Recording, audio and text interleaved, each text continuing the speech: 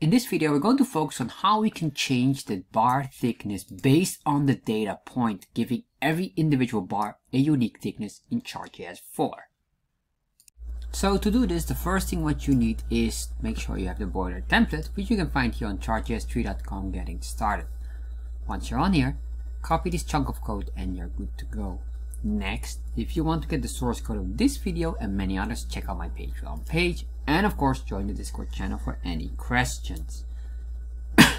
So let's start to work on it. So the first thing what we need to do is, well, we have to understand a few options here. And you will see that these options will not work unless but we can combine these all together later on. So let me just show you first. There are like a few ways to reduce the thickness of the bar, but it will be applied on every one of them. So which is the bar percentage, which by default is 0.8 if I'm not mistaken, or 0.9. And we have the category percentage.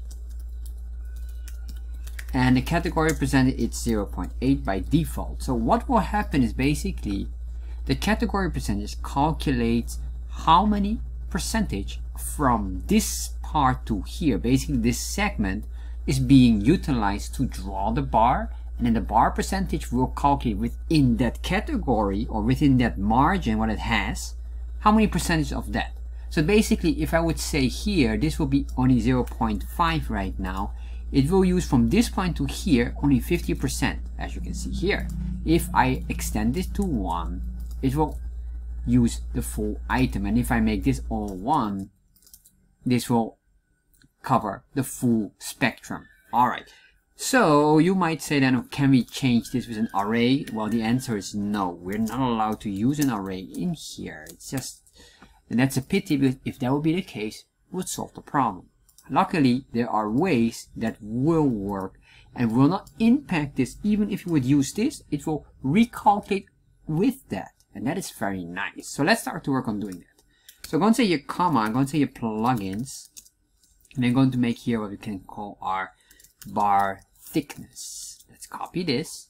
Then I'm going to say a constant bar thickness equals, then the ID will be named bar thickness, and then we say here before data sets draw. This is important because before we draw the bar, we need to recalculate the thickness of each individual bar. So chart, arcs, and plugins options. Then I'm going to say here an object destructuring, and the object destructuring equal to chart, and what we need in here is the CTX, and I need the data. And the data is because I want to loop through this data here, and then I want to make sure that we get the highest one, but also we make everything relative in thickness based on the data. And if this by default is 18, you will see we have like this. That's my standard item. However, later on I have to change this, or we will test some, you will understand why.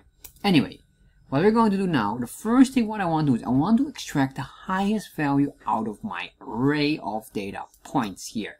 This is why we have the data, so we have a very easy way to do it. So I say constant max equals math.max. So I'm going to use this default option here that extracts the highest value from an array, but we need to make sure we have the rest operator. So we copy the array, and then you say data.datasets index 0.data.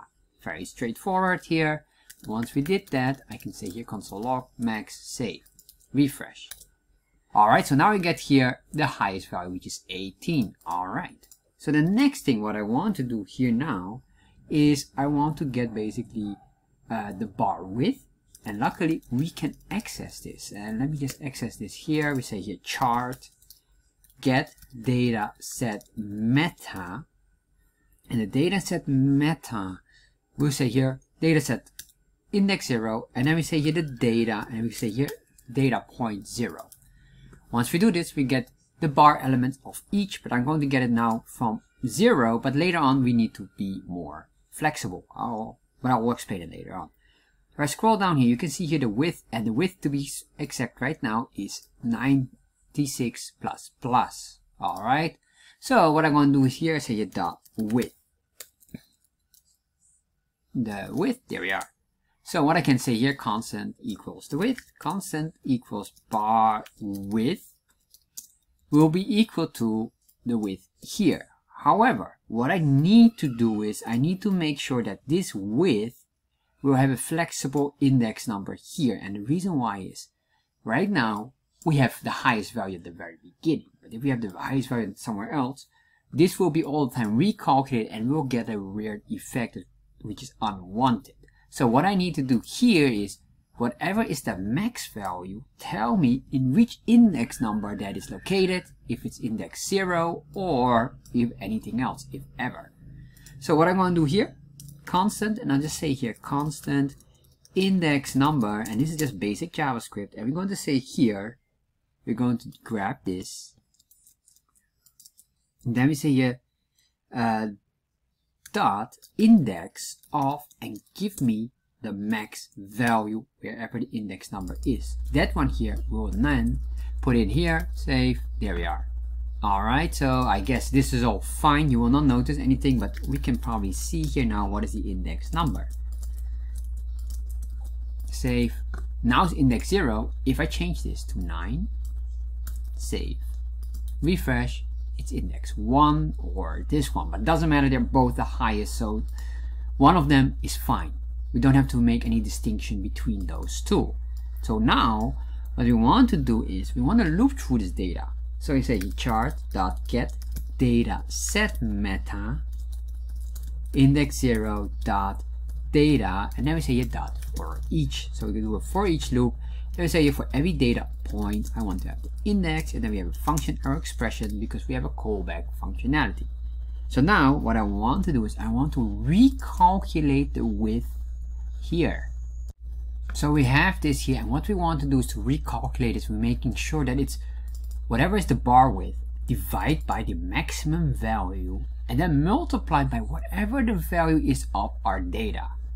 So what I'm going to do here is constant new bar width or new width will be equal to a bar width divided by the amount of max, and then multiply by let's see here, our value. So that will mean I need to get here this, and then here the index that we're looping through. So once we have that calculated, let's see if we get a relative number or a changing number. Let's save that, refresh, and you can see here we get all these different values here. Beautiful. So let's start to test if this all works. So what I want to do now is we're going to say here data point dot width, which is basically the shorthand for the width here, since we have the for each loop. And then we're going to say this will be equal to the new width, and let's remove this, save, refresh. Alright, and as you can see here, this starts to look quite nice. And of course we can change that by saying, let's put this back to its original, I think 0.9 and this 0.8. Save that. There you are, that looks quite good. We can even change this. If you make this 5, it will make this smaller and it will recalculate all. And if we just hide that, it will not interfere with our issue and it will just does what it always does. So now what I want to do is, if I do this on 18 again, or 19, let's make this the highest, you will see that things will change and this will be the thickest and everything else will be proportional to that. Of course, you can play around with that by changing, giving it a standard thickness, and then from there on, whatever is the remaining pixels, you can calculate that. But you can play around with that as well, quite straightforward. And this is it.